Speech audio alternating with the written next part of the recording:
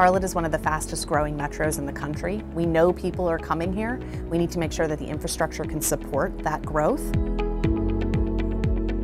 I think it is the Charlotte way. As we compare ourselves to other major metropolitan cities in the country, we have our way of doing things in Charlotte, and it's very attractive for major corporations and a lot of young people that are very talented. Transit is absolutely necessary for jobs. I mean, if people don't have access and connection, then it's going to be very difficult for them to compete and participate in this global economy that Charlotte itself has so successfully tapped into. So COVID-19 has been very tragic in many ways, so many lives lost and so many people affected. But it has also given us an opportunity to rethink and reimagine how we plan and build our cities. How do we envision the width of sidewalks? How do we talk about play spaces for people? How do we design roads for vehicles or for people? How do we take advantage of the beautiful environment that we have in our cities? And yet we really have to be intentional going forward about how we're going to choose to prioritize infrastructure and transportation to ensure that it delivers equitable and fair and just investment in communities for our region.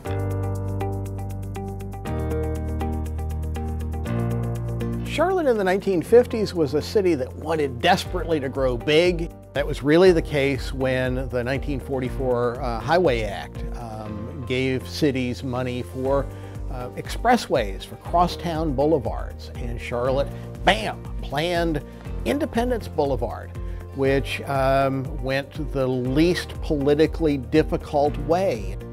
And folks were just basically told that it was time for them to move.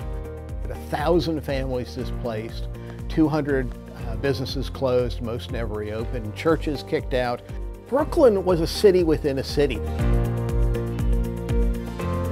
Well, I think one of the dangers, and maybe we learned it from the 20th century, is to be wary of trends that result in wholesale transformation of communities.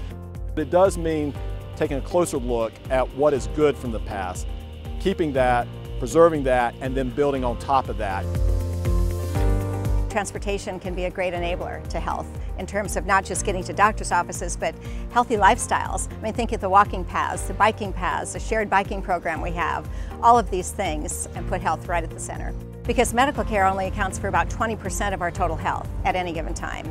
And about 40% of our health at any given time is from things like transportation, food, all these enablers of health, but they're not the actual visit to the provider. So it's really, really critical. It all has to work together. Well, I-77 has brought increased mobility to the Charlotte area. The key component of it has been adding the express lanes, but it goes beyond that. It has also been about improving connectivity to other corridors as well as adding connectivity within neighborhoods.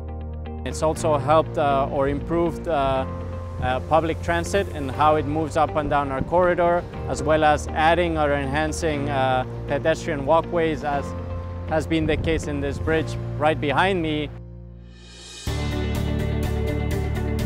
As we go into the future, infrastructure includes anything related to innovation, technology, drones, and not just a building somewhere or a highway going through somewhere. And when you talk in terms of infrastructure connecting people, helping people to interact in the public realm, it becomes a whole different story. So you build a street not just for vehicles, but for people to be able to walk, for people to be able to meet with one another. Think about it, 30 years ago was just 1990.